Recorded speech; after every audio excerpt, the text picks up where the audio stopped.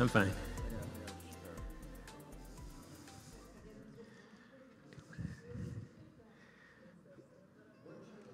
2 minutes. We got 2 minutes yet.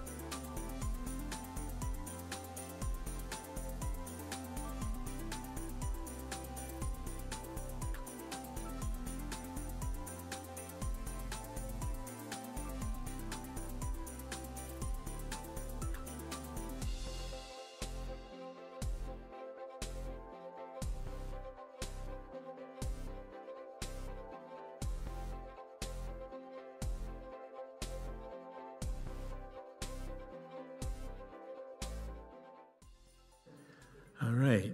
Well, hey, want to welcome you tonight. I see some people are still coming in, and that's exciting. Want to welcome those of you online, this Emotional Resilience, Living with the Fruit of the Spirit. I'm your host and author, Ron Ovitt. We're on lesson 40. I can't believe that. You know, we go for about 50 during the year here. We'll be finishing up this summer, and then in the fall, we're going to start over. And I tell you, the second year for many of you gets more exciting because a lot of these things are caught more than taught, and I keep adding things so it gets fresh and new, and yet you start connecting dots. I know I've done that for myself as I teach it over the years, and I get that testimony from many, many, many people that they're applying it more, they're seeing it more in their life, and I get testimonies all the time of people that share with me some of the things. You know, have you ever ordered pizza and they brought you stuffed pizza instead? You know what stuffed pizza is, right? It's like a pizza, then they put another layer, they put some more on it, and it's about that thick. Well, tonight we're having stuffed pizza, all right? So if you came for regular pizza, loosen up a belt buckle, all right? Because we've got a lot for you tonight. And here's the thing, you know, I've debated and I've been accused and probably stand guilty of putting too much in some of these lessons, and I get that. But I really think the onus is on us to go back and relook at some of this stuff. It's like a book, right, in a sense. You can read a book or you can really try to apply the book, right? I mean, we could take 100 weeks to do the class. I mean, we could stretch this out, and it would probably be good. But I'd rather teach the 50 weeks and teach it over again because, like I said, you'll gain as you go along. Now, tonight we'll probably get through it because that's the kind of guy I am, right? but we may not. We'll see. Most of it tonight's going to be about what happened in childhood, what are some of the things maybe we learned, we thought about ourselves, and that's where we need to take it back and look at and pray over it and be a little introspective. Because here's the good news, we can change. We can change. Tell the person next to you, things can change, all right? They can change. And there's hope today. Tell them that. Okay, I want to hear a good hope tonight. Come on, tell them there's hope today. All right, that's what I want to hear. You at home, tell the person, there's no one next to you. Anyway, say it out loud. There's hope today, all right? And there is. You don't have to apply everything, but there might be something that leaps off the page a little bit, and it may get you a little bit emotionally. But here's the good news. We can change. This isn't a condemnation. It's not a definition. These are things that might have happened in our childhood that cause us to have certain feelings, certain beliefs. But here's the good news. We're adults now, right? You know, I was thinking about that earlier. God knew, he knew that the prefrontal cortex would need to be online around 22, 23. And that means the rest of our adulthood, we can use that rational part of our brain to really redo things. I really believe God designed it that way. He knew that we could rethink these things, invent, if you will, ourselves in the way that He wants us to. Next week, Lord willing, we'll be getting into what's it mean to be born again. What did Jesus mean about that? And I am excited about that because it applies to what we're talking about here. We become in a whole new family. It's the crux of reparenting. And we'll kind of get into that tonight toward the end, if indeed we get that far. So there's a lot tonight to go through, but don't despair. Take it home, look at it, pray over it, and we'll just keep moving on because I'm excited about the whole reparenting concept. We didn't teach that, but the last couple years, for the first 13 years or so, that wasn't part of our curriculum. And I'm so excited about it. I think it's something that its time has come. So why don't we pray and we'll get going and get into this. So Father, I thank you, Lord, for bringing us here tonight. I thank you for those watching online. I thank you, Lord, that you know all about us. And Father, there is hope today. And Lord, you know the families we've come from. You know the beliefs that we have. You know the things that, Lord, get us. And Lord, you're able to help us think the right way, to believe the right things, to hope and to tweak our emotions to where they're functioning the way they should. Lord, I thank you that you're not done with us yet. And there's so much ahead of us. And so, Father, I pray for each one here and each one listening and watching tonight that you would speak to our hearts, that you would give us a hope. And, Father, we would be part of this reparenting process and become everything, Lord, that you wanted us to be. So we thank you in Jesus' name. Amen. All right, so we're on part 2, how to reparent yourself. Now, what is reparenting? You know, sometimes concepts are hard to grasp. They can seem too abstract, and when we say reparenting, it can conjure up different things. And, you know, like Nicodemus, when Jesus said, be born again, he goes, what, am I supposed to go back in my mother's womb, you know, because it sounded so literal, right? And this, in a way, has that literalness to it as well. But we're not talking about going back and being a child again and revisiting our childhood. What we're talking about is finding out those things that we've carried from childhood that might still be immature about the way we think and the way we feel. The new book I'm working on is the lies that we believe, and I have the word believe crossed out, feel that are true. Because it's what we feel sometimes that are true, those felt beliefs that trip us up. If I asked you, are you a moron? You would probably say, hey, them's fighting words, right? No, I'm not a moron. But I could ask you, have you ever felt like a moron? And there's probably been those times when someone humiliated you or maybe someone called you that, and for that tweak of a moment, you kind of felt it, right? You thought, gee, if they said it, maybe it's true. It's not true, okay? But those felt kind of beliefs can trip us up.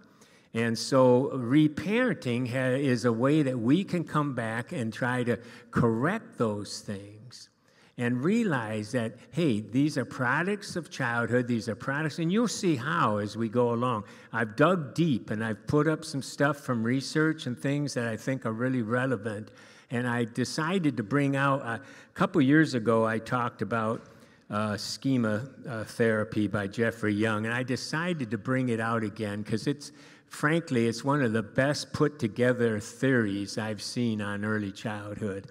And I think it deserves its props, and so I've brought it back. Unfortunately, you can't find many therapists that are trained in it, but that's okay. There's other ways of getting it.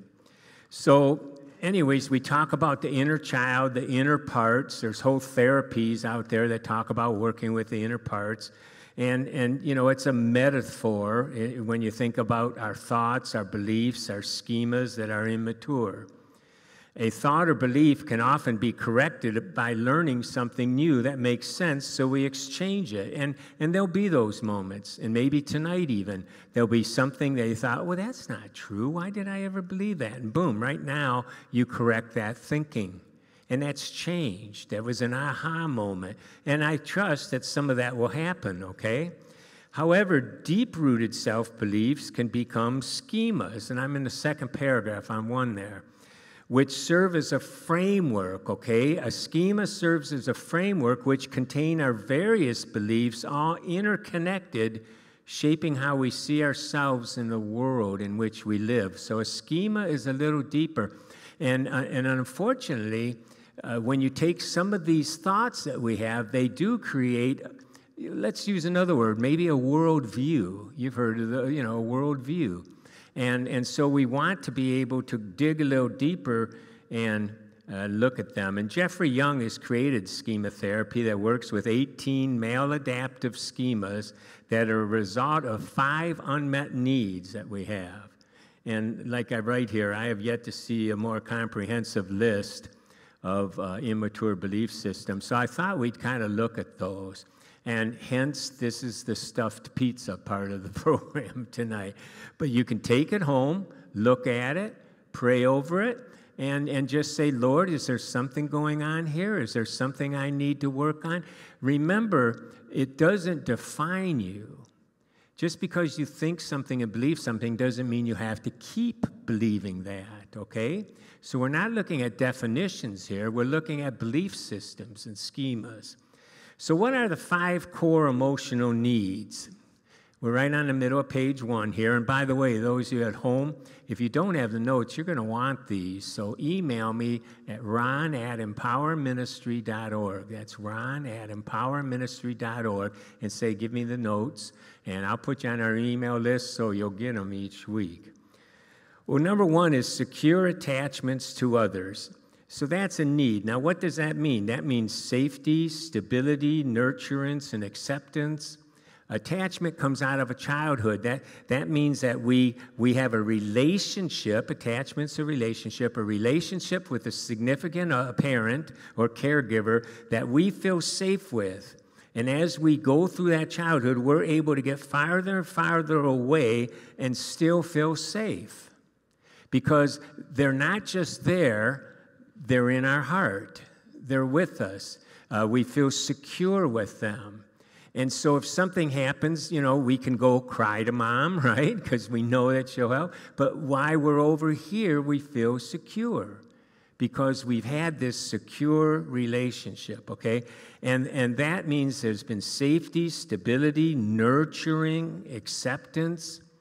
And you'll find that many of us have had acceptance in some areas, but not in others, right?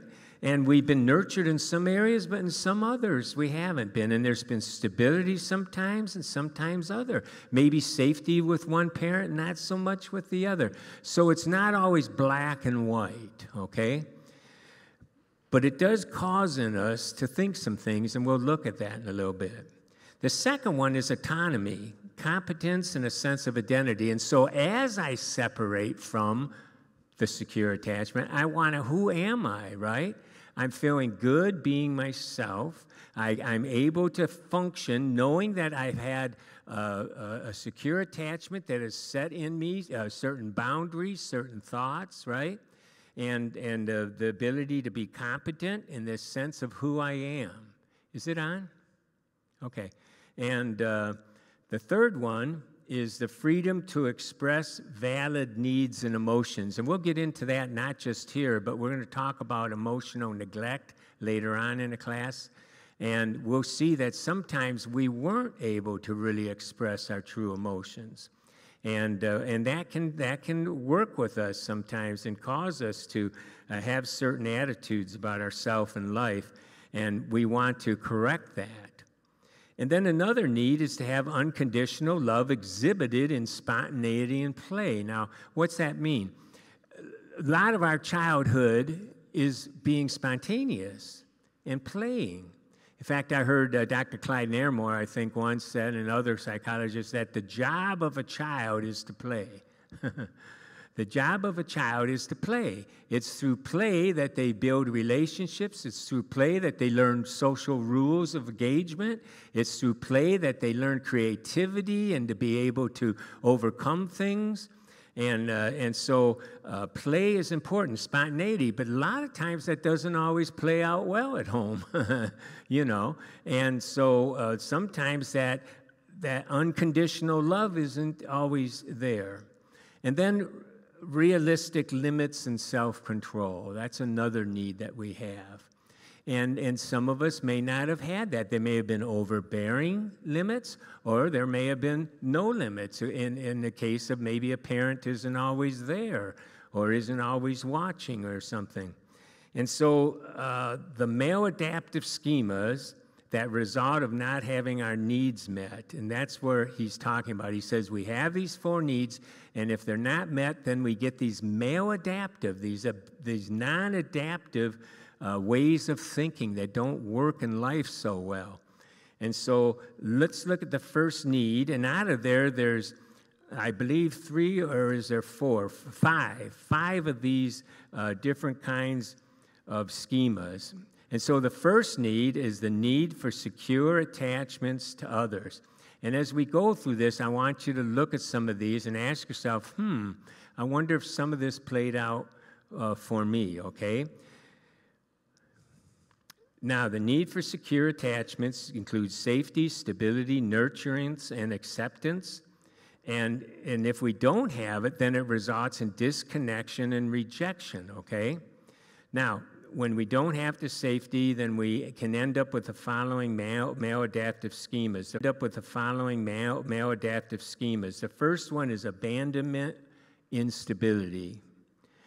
The perceived instability or unreliability of those available for support and connection involves the sense that significant others will not be able to continue providing emotional support, connection, strength, or practical protection because they are emotionally unstable and unpredictable. For example, angry outbursts, they're unreliable or erratically present because they will die intimately, or because they will abandon the person in favor of someone better. You know, not many of us, but some of you may have grown up in an environment where it just wasn't as secure as it should be. And if that's the case, that can cause us to then have an abandonment, that things are going to abandon us, okay? The second is mistrust and abuse. The expectations that others will hurt, abuse, humiliate, cheat, lie, manipulate, or take advantage usually involves the perception that the harm is intentional or the result of unjustified and extreme negligence. May include a sense that one always ends up being cheated relative to others or getting the short end of the stick. Now, there's a continuum on these, okay? I mean, obviously, if it's a continuous thing going on, then you're going to be skewed to thinking that, hey, you know, I don't know that I can trust people. I'm really skeptical if things are going to go well. You go into something with your guard up all the time. I walked around with that hypervigilance.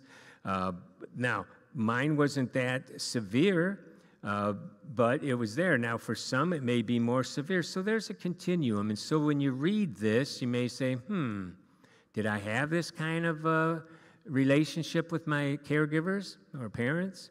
If so, where am I? Third is that if indeed that need for secure attachments of safety, stability, nurturing wasn't there, then it may be that there's an emotional deprivation.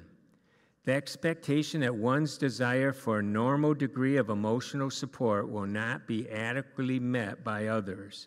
And there's 3 different kinds of this deprivation, okay?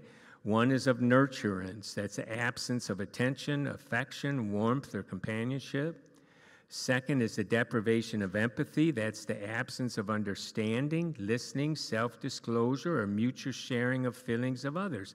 And here again, it's a matter of degree, okay? It may not have happened all the time, but you may sense that some of this happened in you, okay? And so here's the beauty of this, is that as we see some of these deficits, The good news is that as we get reparented in relationships, we can gain some of these, and we'll talk about that in just a few minutes. The third deprivation on page 2 there is the absence of strength and direction or guidance from others. And so it may be that you were strong in some but weak in another. It may be that none of these apply to you. It may be that you know some people that it does. So you can acquire some knowledge here and perhaps be able to share it with someone else. The other one that it can cause sometimes is this shame or feeling like I'm defective. I tended to have this one. It's the feeling that one is defective, bad, unwanted, inferior, or invalid in important respects, or that one would be unlovable to significant others if exposed. And you'd be surprised how many of us run around, constantly trying to protect ourselves from anyone finding out, whatever that might be, and may involve hypersensitivity to criticism, rejection and blame. Has anyone ever said, thicken your skin? A lot of times I would not put myself in a place where I would be evaluated because of this fear of rejection, right? Or that someone was going to find out that I was defective. And self-consciousness, comparisons, and insecurity, right, around others. Or a sense of shame regarding one's perceived flaws. These flaws may be private, as selfishness, angry impulses, unacceptable sexual desires, or public, undesirable physical appearance, social awkwardness. I mean, that's a heavy one. And sometimes, as a result of that kind of early childhood rearing, we may get some of these feelings. Maybe not as severe as it's listed here, but perhaps somewhat. And so the good news is, these things can be corrected.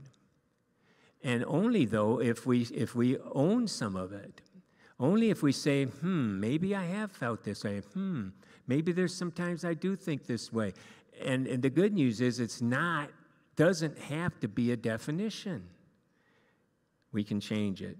The other thing that can happen sometimes as a result of that early childhood need not being met is social isolation or feeling of alienating from others, the feeling that one is isolated from the rest of the world, different from other people, and are not part of any group or community.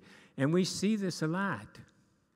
They do a lot of diagnosis on some of the people that are doing these random shootings and that, and you'd be surprised how many will fit into some of the categories we have here. And not being mentored in a proper way and not having counseling that helps them in that way, things can get out of control.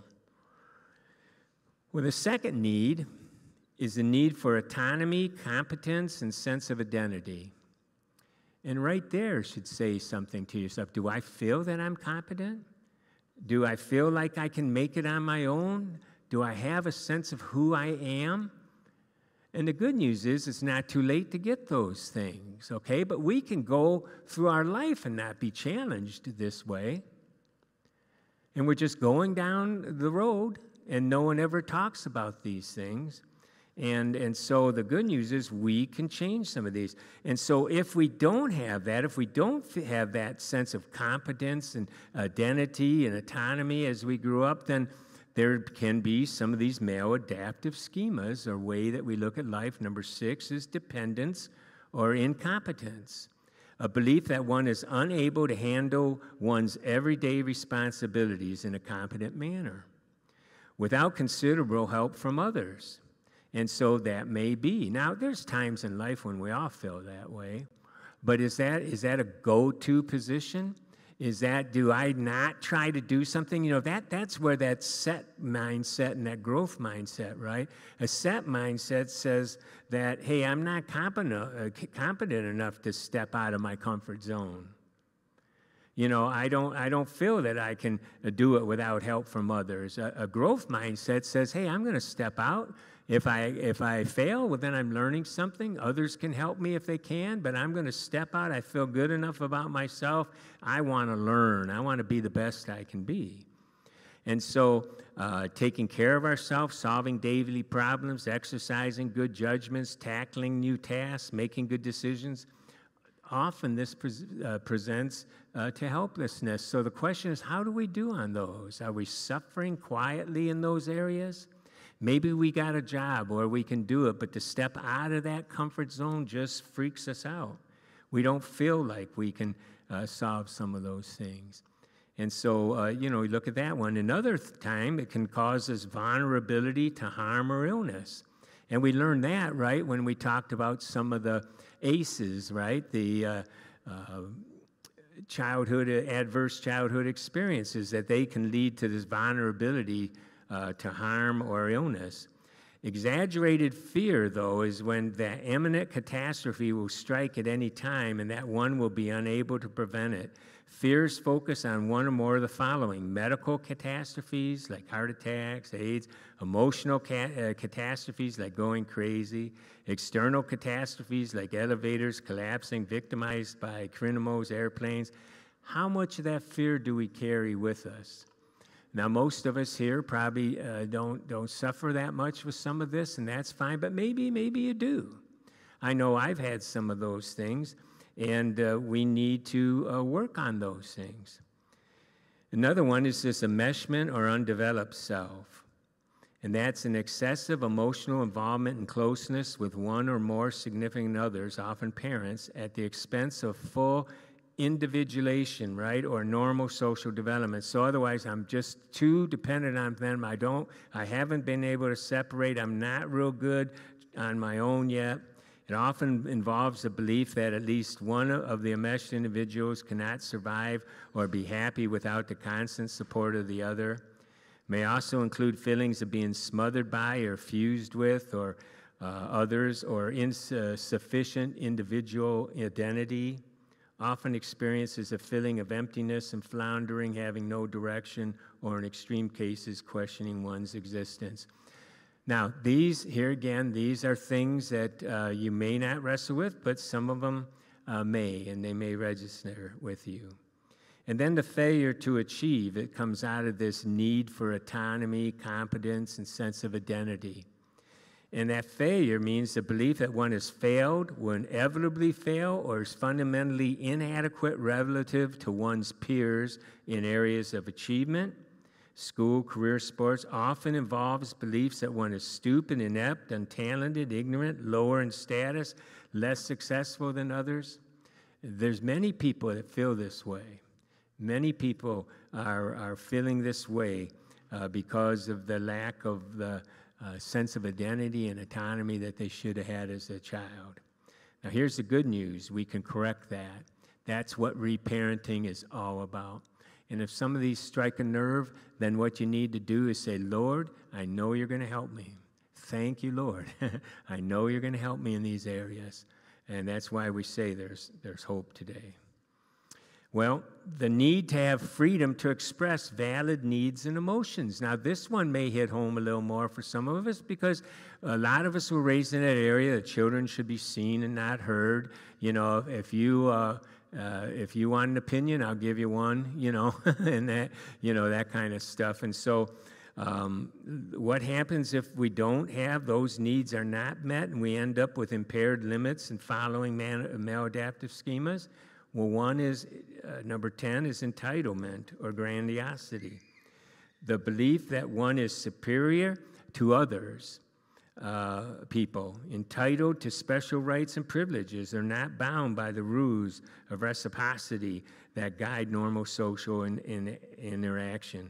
And isn't it interesting, but it often happens when we haven't had that freedom to express our needs, emotions, that we can take a superior stance, and it's all make-believe sometimes.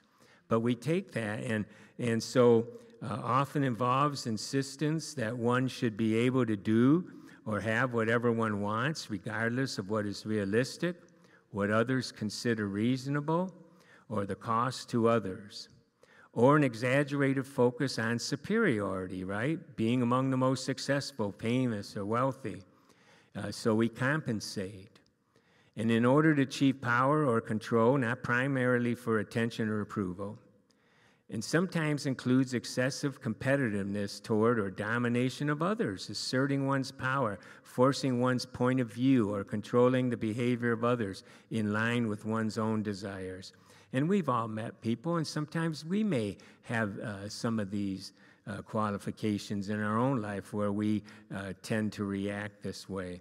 And it's coming out of this need to have our ability to express ourselves when we were younger. And so we're going to make sure that we're heard later, right? And then there's also an insufficient self-control or self-discipline. Pervasive difficulties or refusal to exercise sufficient self-control and frustration, tolerance, or achieve one's personal goals, or to restrain the excessive expression of one's emotions or impulses. In its milder form, patient presents with an exaggerated emphasis on discomfort, avoidance, avoiding pain, conflict, confrontation, responsibility, or overexertion at the expense of personal fulfillment, commitment, or integrity. Now, let's take a few minutes and look at those that so far we're almost done with them. But take a look at the first ones, okay? The need for secure attachment to others, the abandonment, instability, mistrust, right? The emotional deprivation. And then look at, on page 2 there, defectiveness and shame. And then the need for autonomy, dependence, incompetence, vulnerability or harm, enmeshment, failure. And then the third one that we just went through. And why don't you take a little table time? And you may not be you that you want to talk about, but have you seen people or know people? And we don't need to use names or anything like that, but have you experienced people that may have had some of these things? And if so, you know, how's that affected you? Have you suffered with some of these things? Take a few minutes, and has anything bounced off the page a little bit that you feel comfortable enough to say, you know, I've been working on this, or I tend to have some of that, or I know a friend that's had this, and I'm going to be sharing how we can get reparented. Take a few minutes and just share at your table, okay? Then we'll come back and finish up those.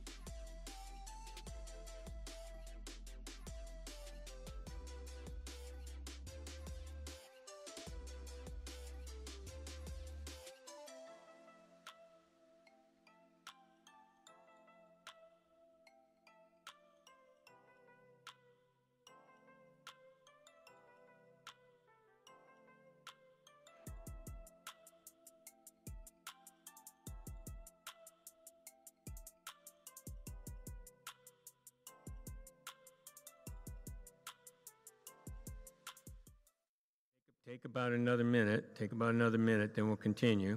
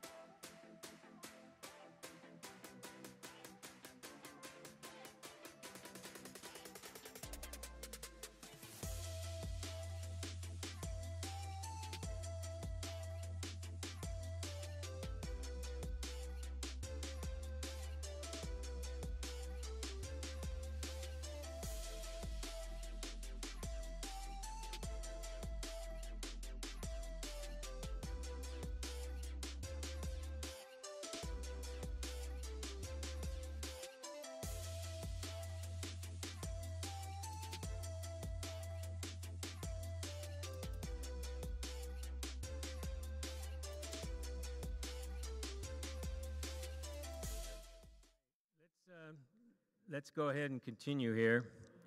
Now, like I've said earlier, it may be that, as we read this, you got to remember these definitions include severe cases, right? And a tremendous need in a person's life. It may be that you're somewhere, if it was a continuum, you're way up here. But take from these things anything that you feel that you need to work on. That's why I'm doing this.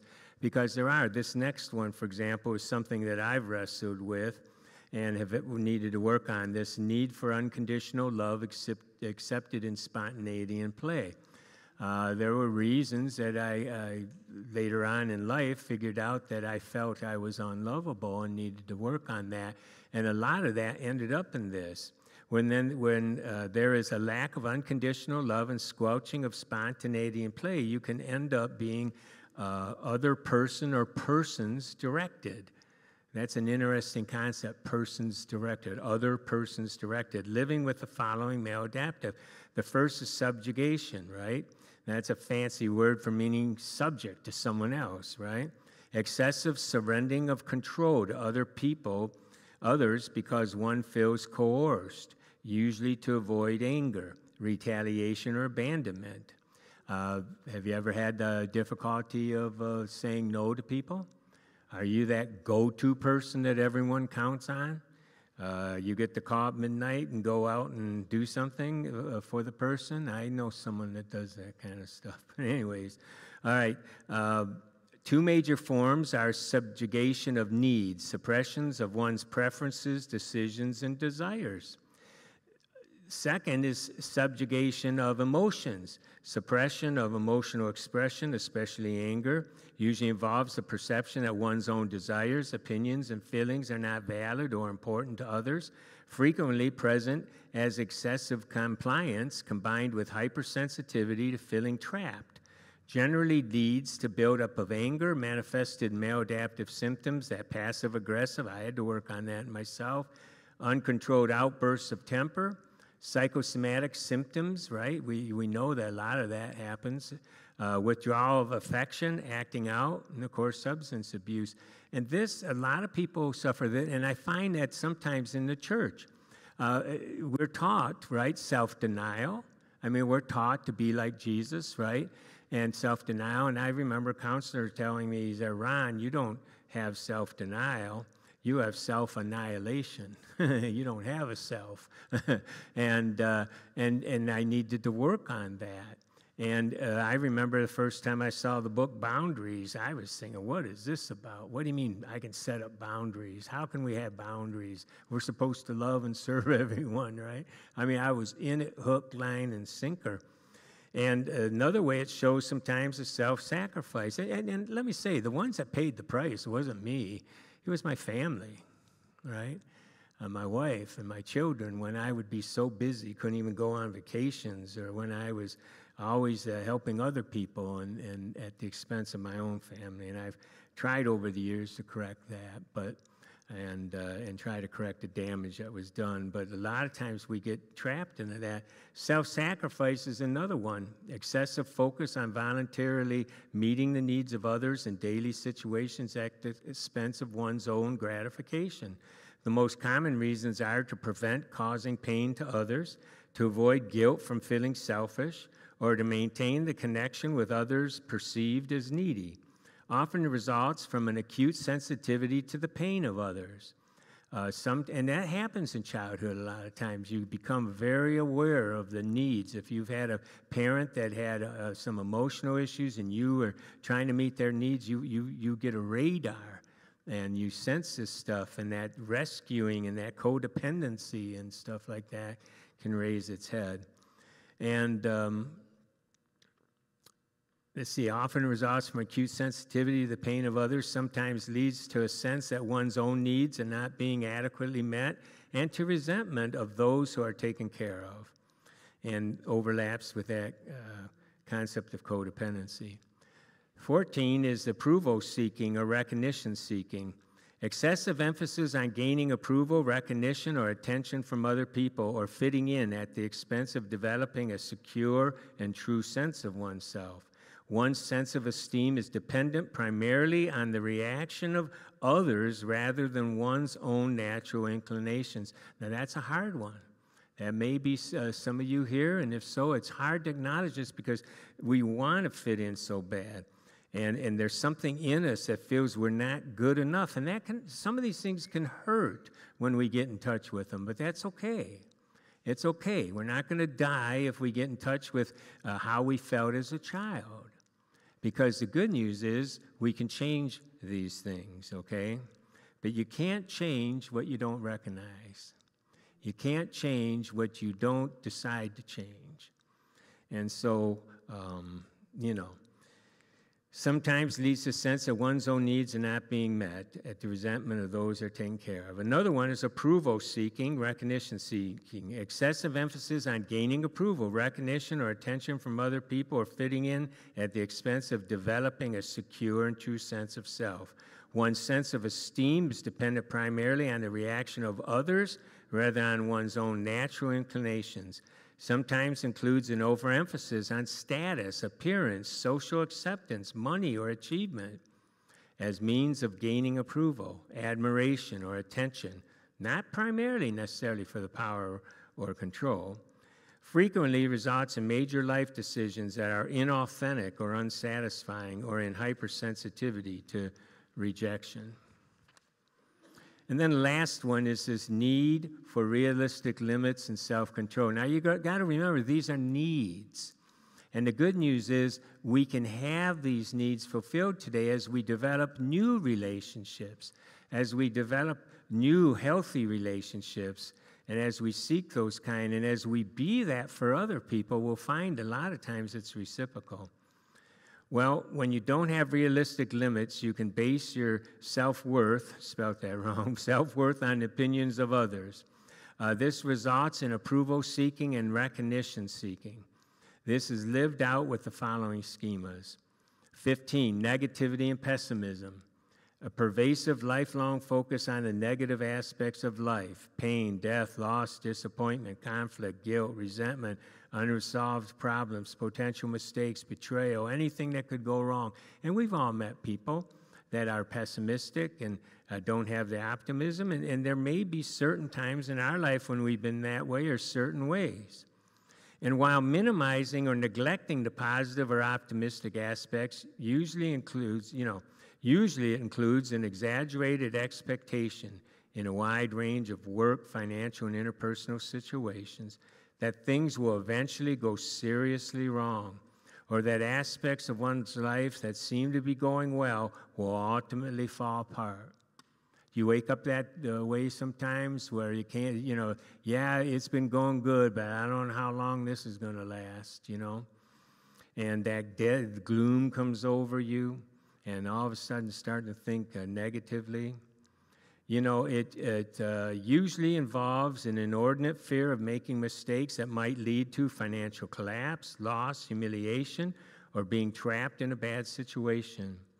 Because potential negative outcomes are exaggerated, these people are frequently characterized by chronic worry, vigilance, complaining, or indecision. And you can circle that last part of that sentence and ask yourself, where do I fall on that? Where do I need, Lord, to improve, perhaps? Another way it shows itself up sometimes is emotional inhibition. And that's the excessive inhibition of spontaneous action, feeling, or communication, usually to avoid disapproval by others, feeling of shame or losing control of one's impulses. You've ever felt that way? You've been in a group and people, are supposed to speak and you're holding back. Maybe you're not saying anything, and you have this inhibition sometimes. And when you dig deeper, it might be that, well, I don't know, what are they going to think? And you're thinking, what are they going to think if I say this? And so that may be something that we need to work on. The most common areas of inhibition involve inhibition of anger and aggression, inhibition of positive impulses, joy, affection, sexual excitement, and play, difficulty expressing vulnerability or communicating freely about one's feelings or needs. You can circle those. A lot of us suffer with some of this stuff, and we need to pray and say, Lord, help me find a balance, right? And then C, difficulty expressing, well, I already said that. And then D, excessive emphasis on rationality while disregarding emotions.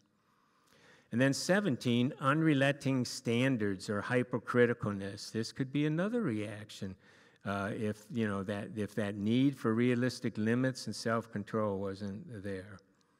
The underlying belief that one must strive to meet very high internalized standards of behavior and performance, usually to avoid criticism, typically results in feelings of pressure or difficulty slowing down and in a hypercriticalness towards oneself and others, must involve significant impairment in pleasure, relaxation, health, self-esteem, sense of accomplishment, or satisfying relationships.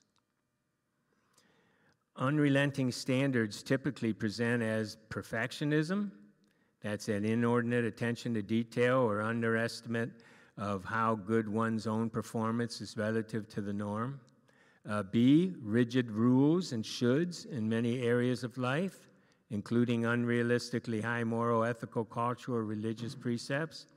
Or preoccupation with time and efficiency so that more can be accomplished. And so there's some heavy-duty things here that we might need to work on. And the good news is we can do that as we start to feel the freedom to be ourselves, to be with people that love us and care for us, to have, to drop maybe some of those toxic relationships. And then, as we discover next week, having the kind of relationship with God that supports a lot of these things. And then the last one is punitiveness. The belief that people should be harshly punished for making mistakes involves a tendency to be angry, intolerant, punitive, and impatient with those people, including yourself, who do not meet one's expectation or standards. Usually includes difficulty forgiving mistakes in oneself or others because of a reluctance to consider extenuating circumstances, allow for human perfection, or emphasize with feelings. Now, in schema therapy, they place a great emphasis on emotional needs and attachment in interpersonal relationship. And they do a lot of their stuff through therapy, through a relationship with a therapist that has that unconditional love. So in a sense, they're reparenting. It's a longer, involved type of therapy. And a lot of therapy has gone that way. I believe we can have those relationships with few people that can help us in similar ways. And we can have that kind of thing as we have the kind of relationships. I believe the church of all places could be and should be a place where there's acceptance and love and the ability to be ourselves and the grace allowed to be that. So many times we don't feel that there's that grace to be who we are. And a lot of this is coming out of that here. And so you can look up more on that. I put that there. Take a look then at those, okay, the rest of them. You looked at the first half. Go ahead and take a look at the second half there and see if there's any ones that might have, 12 through 18, I think it was. See if any of those you've wrestled with or know some people they have and have experienced it from others. Take a few minutes and go over that.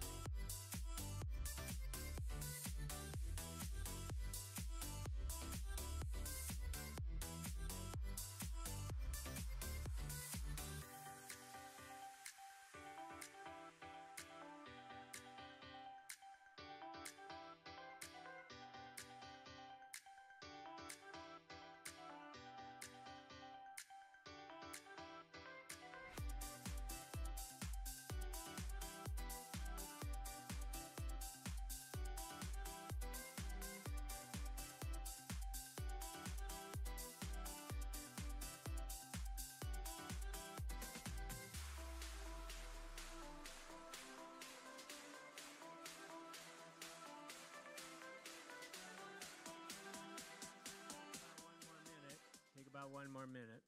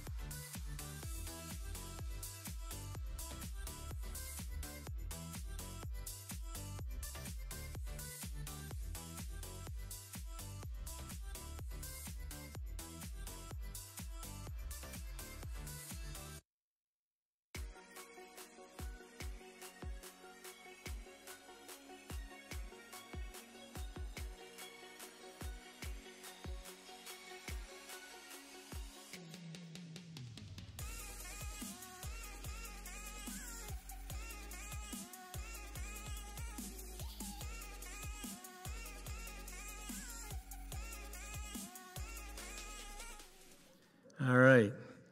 Well, let's continue, all right? You know, I don't know why I get worried up here sometimes that, you know, going through this stuff, boy, this is kind of heavy. You know, I'd rather be talking about ice cream or something, you know. But, you know, we'd rather be eating ice cream, right? But here's the thing. If reparenting is a concept you don't grasp yet, hopefully you will by the time we're done with this series, that's fine. But the need to mature in certain areas. And the thing is, we can go through life knowing that things aren't working out the way they should, knowing that we're having difficulties, knowing that we're having problems, and yet not stop to realize why or what's going on, and that we're not challenged then to really do some of the work that we need to do. And the good news is we can do this kind of work. And so part of what I'm trying to do is give you some of the best I found out there that kind of point out that there may have been some things in childhood that have caused certain reactions in our lives, that have caused us to have certain attitudes, certain behavior styles, and that's okay. Because once we know it, we can work on it. Now, there's another person that's done some groundbreaking work, and it's getting more popular now, but is the next example here, emotional neglect on the top of page 5. Another form of childhood trauma is emotional neglect, and we'll discuss this at the tables in a few minutes. It's not discussed much. Childhood emotional neglect occurs when your parents underattend, underrespond, and undervalidate your feelings throughout your upbringing. You see, most of the times we talk about different kinds of abuse, right? But sometimes there's an emotional, and it can cause certain things. So Dr. Janice Webb has written a book called Running on Empty, and then she has a second one, I think, Running on Empty No More, or something like that. And she defines emotional neglect as something you didn't receive as a child, or that you did receive as a child. You didn't receive the emotions you need, the emotional attention, the validation, and the education that you need emotionally. And she wrote an article and introduced 2 ways emotional neglect can rear its head, passively and actively. And so we want to look at those because I thought it was pretty good. It's not necessarily a summation of her books, but it certainly does give a good handle. Number 1, parents don't seem to notice when their child is upset, angry, confused, or anxious. And so if that happens a lot, what is our takeaway as a child? Our takeaway is that we learn that our feelings are unimportant. And having, been in counseling, working with children, and I started out in play therapy and that, I've seen situations where this has happened. And pretty soon you learn that, just buck up, right? Don't worry about it, come on. The emotions aren't that important, right? And then 2, conversations in a family are superficial and lack substance. Whenever there's a conflict or disagreements, the family goes to great lengths to avoid the discomfort that is sharing feelings. And we talked about some of that last week, and I encourage you, if you didn't get last week's notes, to get them and look at these things in combination. The takeaway there is that you learn that talking about deeper topics is uncomfortable and should be avoided. You never get a chance to learn how to effectively communicate or articulate how you feel or what you need. And you'd be surprised how many families are this way. You couldn't really talk about it, especially as a younger person, right? And then 3, when child expresses anger, parents may be disappointed, disapproving, or even separate themselves from the child. The takeaway, you learn that anger is a bad emotion that is to be kept inside and that anger repels others. Now, that doesn't mean that the parents should just let them explode, but there's a proper way to express anger, and we can encourage children to do that. I appreciate that you're angry. I appreciate that you're upset, but let's talk about that. And you show them boundaries on it, right? 4, if a child makes a mistake or chooses poorly, they are left to figure out what to do on their own without guidance or support. And some of us may have felt that way. You know, we just didn't know what to do. We didn't get help maybe with our homework. We didn't get help in certain things. We were left to figure this out on our own, or maybe, you know, with our peers. And the takeaway sometimes is you're not given the chance to learn from your mistakes. It's your parents' job to talk you through a poor decision and help you learn from it and how to move forward or choose differently next time.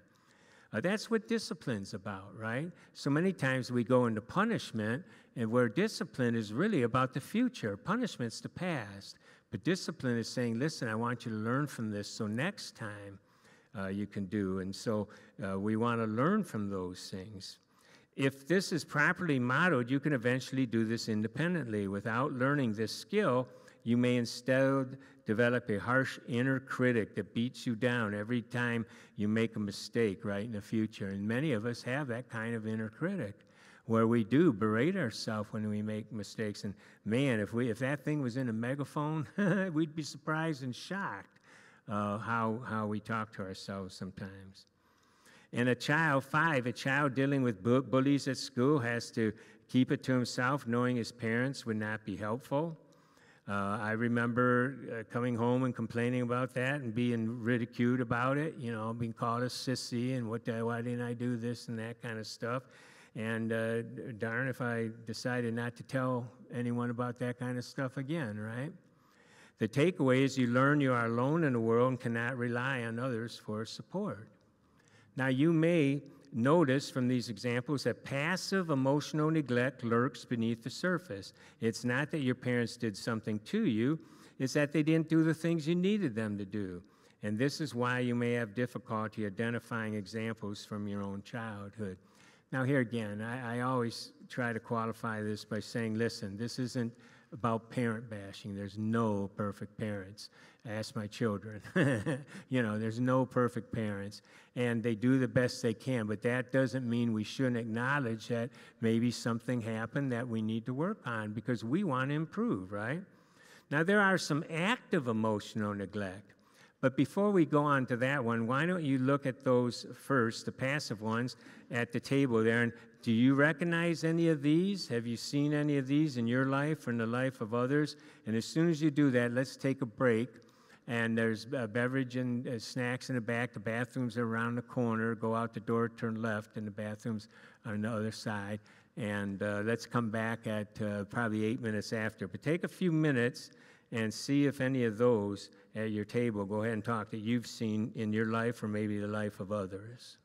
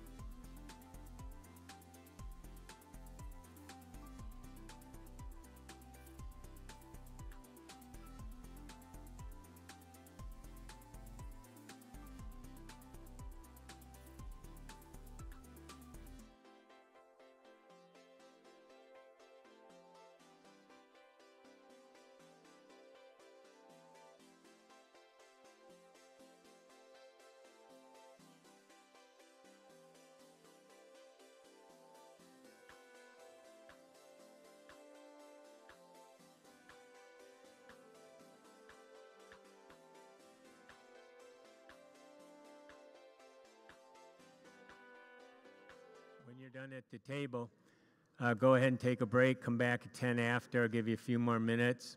But go ahead and finish at the tables if you want, but then come back at 10 after, okay?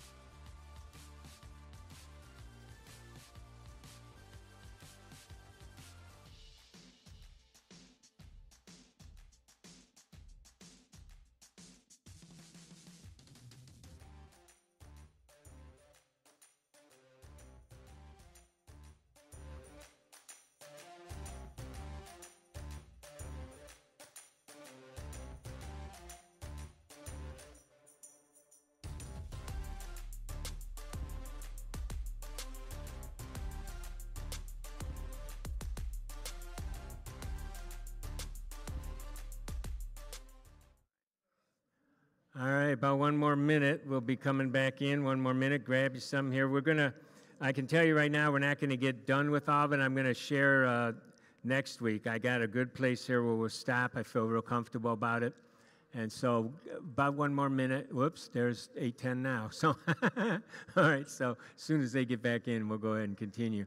Those of you at home, if you don't have the notes, write me, ron@empowerministry.org. I'll be happy to send them to you. Many of you do get the notes, and that's good.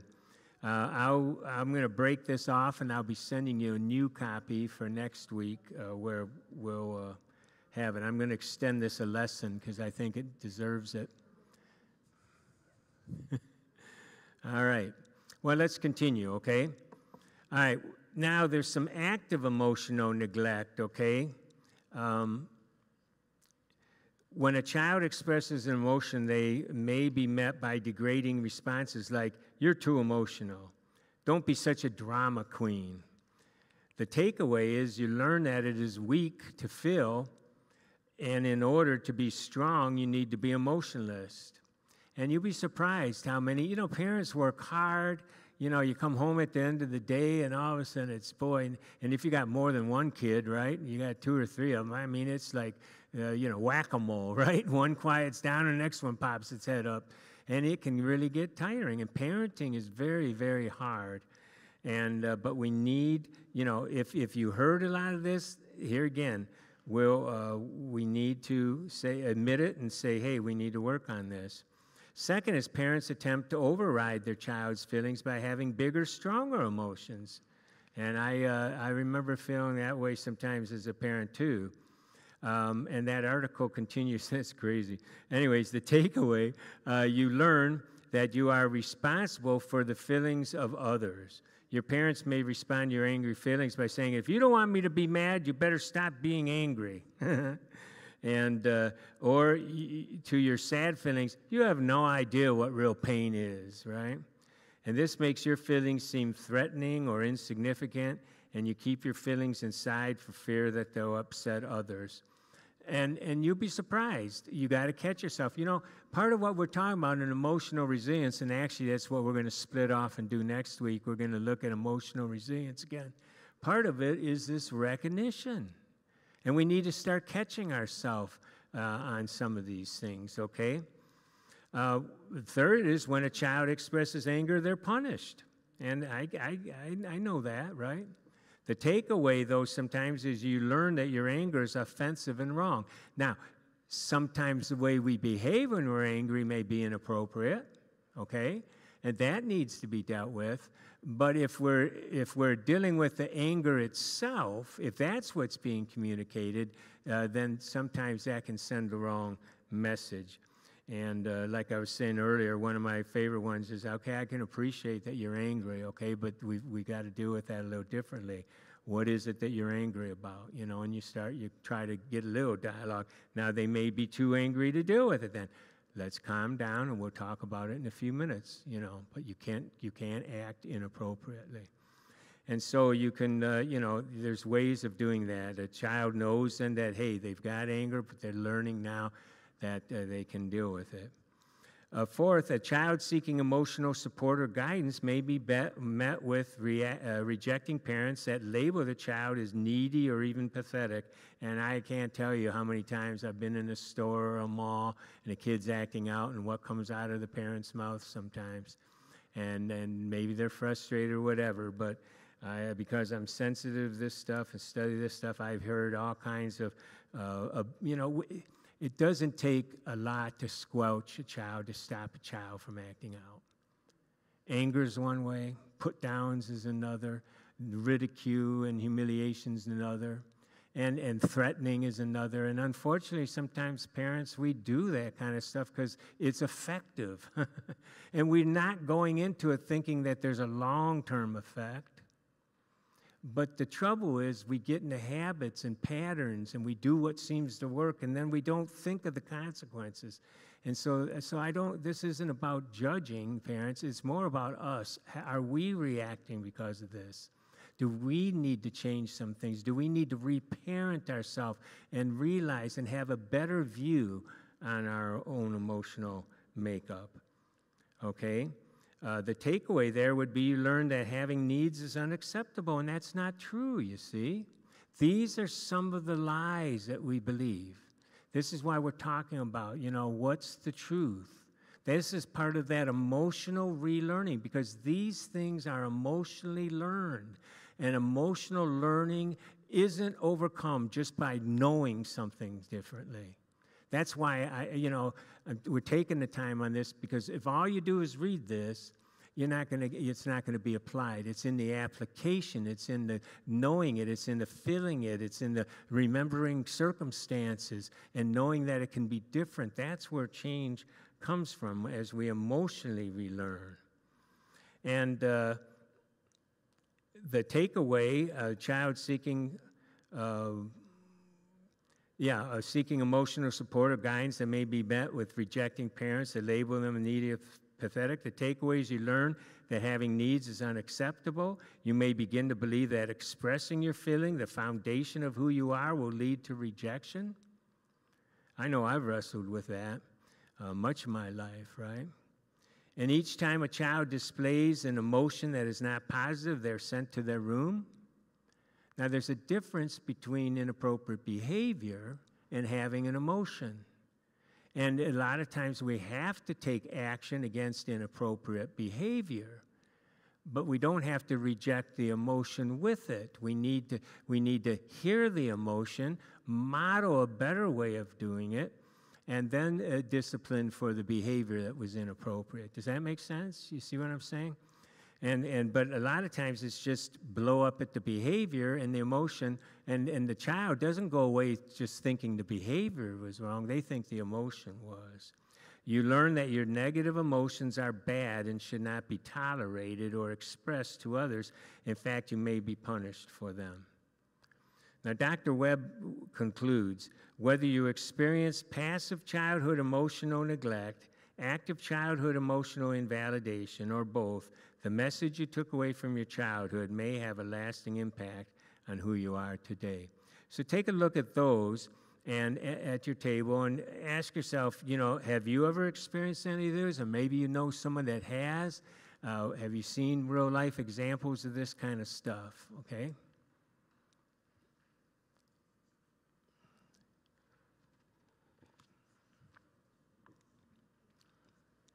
And let me just say, the reason we're doing this table talk is where some of us may be having some of this and thinking we're all alone. We're the only ones with this kind of stuff.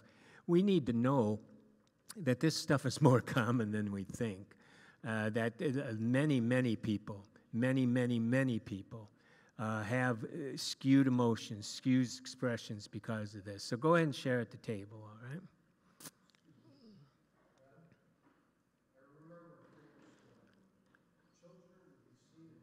Right, yep. Yeah.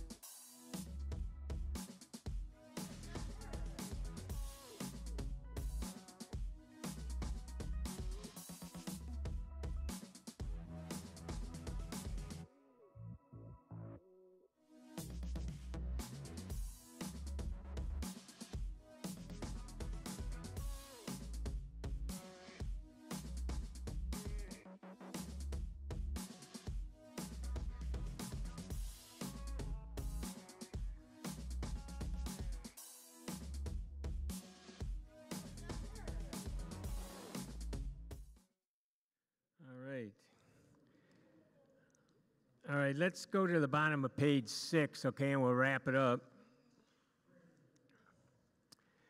The answer for childhood trauma is being reparented.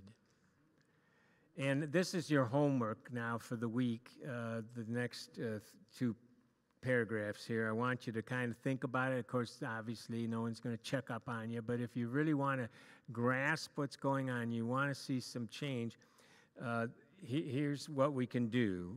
What do we need to begin the process of being reparented? Okay, and next week we'll talk about the resilience. How can we be resilient? We're going to go over 12 steps to reparenting, which is really exciting. We'll unpack that. There was a whole book written on that, which follows the kind of 12 steps, and that will then lead us into the week following, where we're going to talk about how do we become reparented by God, and what's He have to do with that.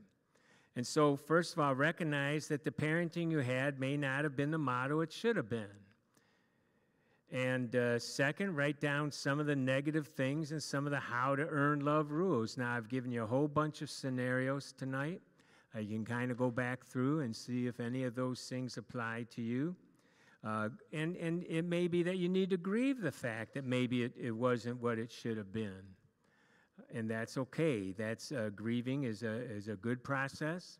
It's acknowledging it. It's having some remorse, but then we move through that stage of grief into acceptance, and then into what? Adaption, where we're going to adapt and we're going to be reparented. And part of that is forgiving the past and accepting the future. And then I think as we go along, we're going to be talking more about let God help you write some of the new rules. What do you need to be thinking and believing instead of these things?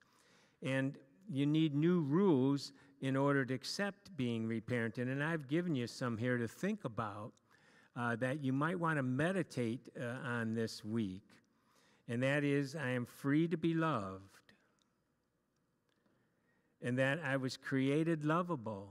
And some of these may stick. They in your craw, and you don't quite understand them. They don't compute, and that's okay.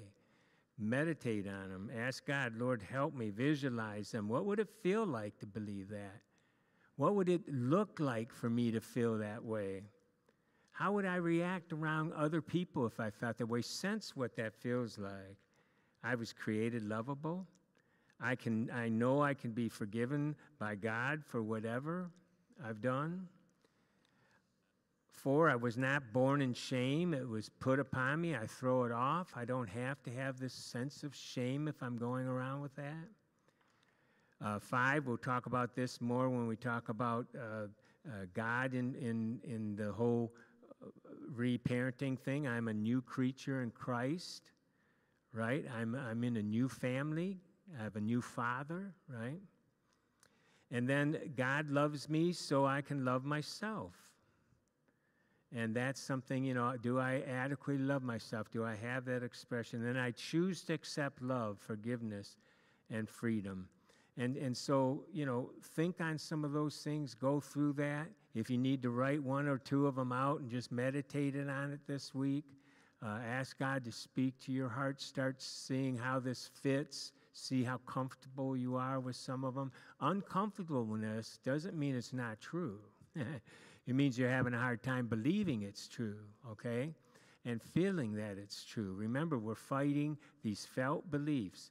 And so that's what we're going to go. Next week, I'll redo the paper where next week the rest of this lesson and some other will be part of lesson 41. So that's a lot to unpack tonight. I think it's given us some food for thought. It's given us some needs of why we might need to be reparented.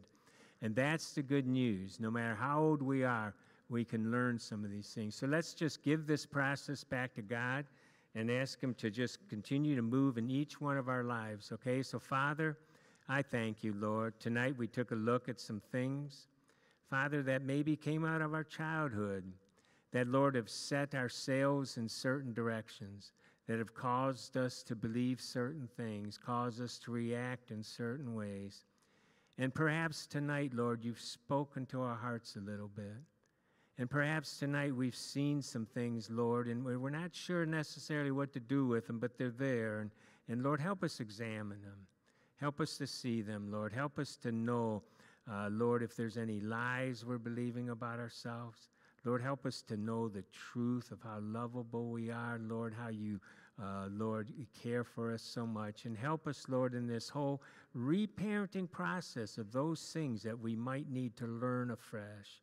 So, Lord, continue to work in us. Thank you for bringing us together.